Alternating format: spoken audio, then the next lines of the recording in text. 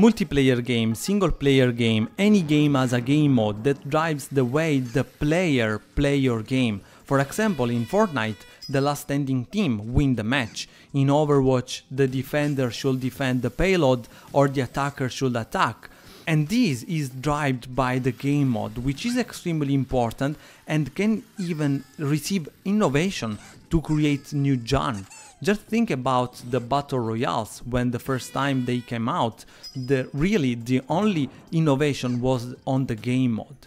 In this video I will show how I have integrated the game mode in Flying Toys, which is a multiplayer game, so that you can take it as an example to implement it in your game. So let's start by showing all the phases that make the game mode in Flying Toys.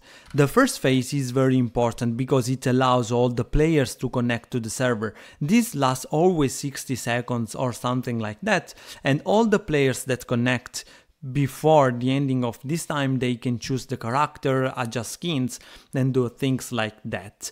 Once this phase is done, we have the game phase that are made of 3 phases that go in loop. The first one is the phase that allows the player to adjust the cannon direction before the shot. Then we have the matching phase where all the players can fight using the abilities and everything that the character provides.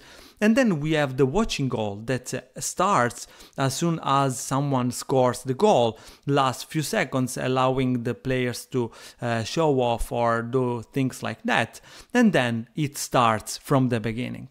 The last phase is the victory that happens as soon as the time runs out. So all these phases together makes the game mode in Flying Toys, as again these 3 phases are the game phases that go in loop, and the timer goes on from the phase 1 to phase 3 and they start until the timer runs out. Something that I want to make you notice is that only the middle phase, the one where the players, the teams fight with the abilities, is the one where the timer is ticking. During the other 2 phases, the timer is completely paused. All this logic is integrated by the game mode and the game state. The game mode is an actor that is responsible for driving the logic. This actor is only and ever spawned on the server, and the game state is an actor that is spawned everywhere, and this actor can be used in order to exchange information between the server and the clients.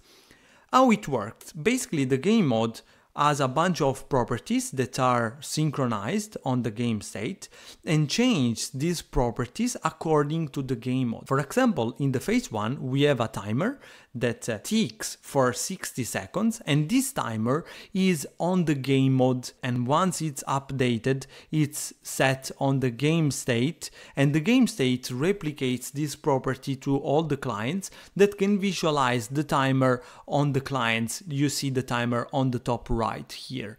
The same happened during the game, and here we are in C++. Match game mode and match game state. The match game mode is responsible for the logic it runs on the server and has all the information that are needed for the logic itself, for the authoritative logic, for example the timers and things like that.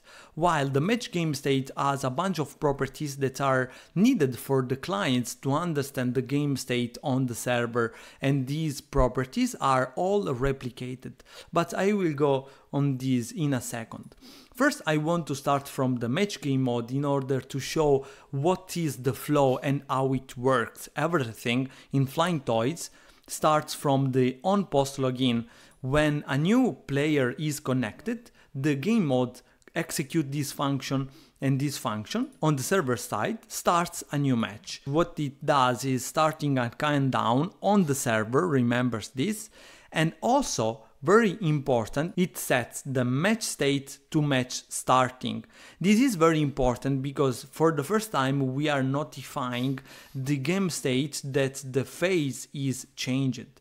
Again, if we check this function here on the game state, we can notice that we are just setting the match state on the server. But since this is a replicated properties, what the server does is to also notify all the clients about the change using the onRep onMatchState change. I am assuming that you already know how the networking in Unreal Engine works, so I will skip the explanation of that. This function is executed on the client, and depending on the state that it is on, it does something. For example, when the match starting is set, what it does is to spawn the UI that allows the clients to select the character that they want to use. Once the timer on the server is done, this function on match starting phase waiting done is executed, and once again, what this function is calling the game start preplay. This function is very similar to the one that we just saw to start the match, because as another call to this function set matching state, but this time we are setting play pre-start. Again, here we are on the server, and the server will notify all the clients that again will be notified using the onRep onMatchState change.